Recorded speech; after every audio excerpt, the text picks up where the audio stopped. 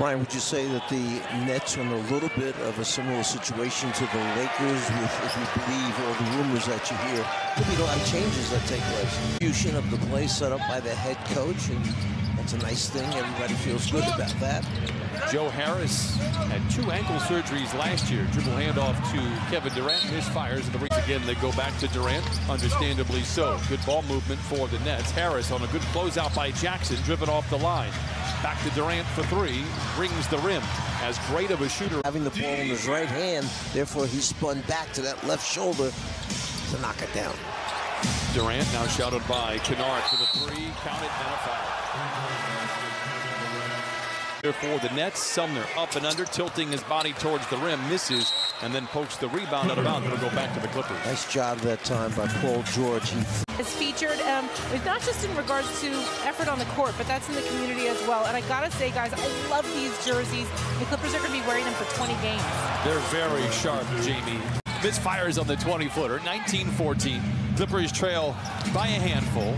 Back the other way, Durant. And it's Batum that reels in the loose ball. Ben Simmons out there, first time we've seen him in a month of Sundays. Hands to Durant. Rises for 3, it's good. And Claxton, he does not have both of them on the floor very much time at all. Ready for what he's going to do, and it's just a rise and fire. He's got such a high release point to go along with his size. Durant hits the first. Even still, there's only so much you can do. Well, and that's a part of, that's something that Ty Lue has done. You watch how the Clippers defend. Free throws made, 4th and free throws attempted, 1:23 to play in the first quarter. And the Clippers trail 24-16. George for 3. By 8. Clippers have had the best defense in the first quarter to start this season. Wall down the lane, dismissed by Durant. I think you probably remember I mentioned in the open that he's been defending it as well. Powell tripped up as he tries to get up, and it stops the. Zui has 8 points and 9 rebounds, makes the grab in traffic, up and under. Whistle and a foul, go to the line for 2. Here in this first half.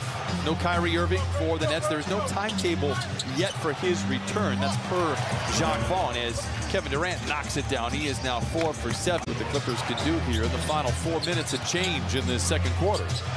Durant drives in on Jackson, rises from 15. The shot is good, and this just in. So is he. That was almost comical because Durant in the middle of the floor, they went to double team him, but 2 guys came at him. There were 3 guys going at him. Oh, what a play defensively by Durant. The Clippers recoil offensively. Batum for 3. And the rebound goes to Durant. Accelerates down the middle of the floor. Challenged by every Clipper on the floor. Blocked. George, make us proud. Flushes it in. Here's Durant. Spinning on George, elevating, and that is too easy for Kevin Durant. He is so tough.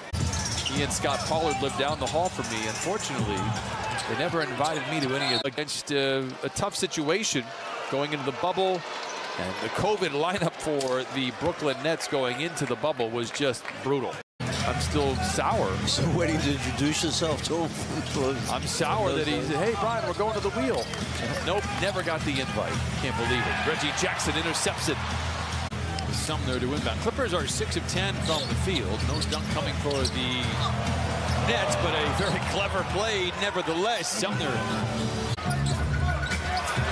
What defense there by Sumner, reaching out. Intercepts the pass, goes right down the lane, finds an open Durant for 3.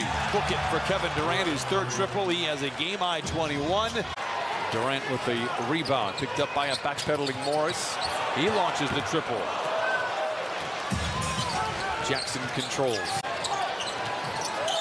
Morris on Curry. Double comes, they lob it to Zoo. Great defense again. We've said that too many times with Durant here tonight. Marcus Morris, Terrence Mann, and John Wall. Durant doubled on the wing in front of the Clipper bench. Tries to bounce inside to Claxton. Interception, leather larceny. Here comes Mann. O'Neal loses the ball. Powell has it. The Clippers don't have numbers, but attack anyway. Mann finds George. O'Neal back to Durant, 4 to shoot. Dribble drive into the paint. Tough shot for some. Not shot for Kevin Durant. He has a game-high 23. Problem is they allowed him to get it back into his hands once again. You're finally coming around to why I should be in the Drew League. Drew League, yes, I knew that was coming. Durant picked up by George. Down the lane, lots of contact, fades, fires up. There's not a shot that's tough for him. He has 25. Durant picked up by Mann.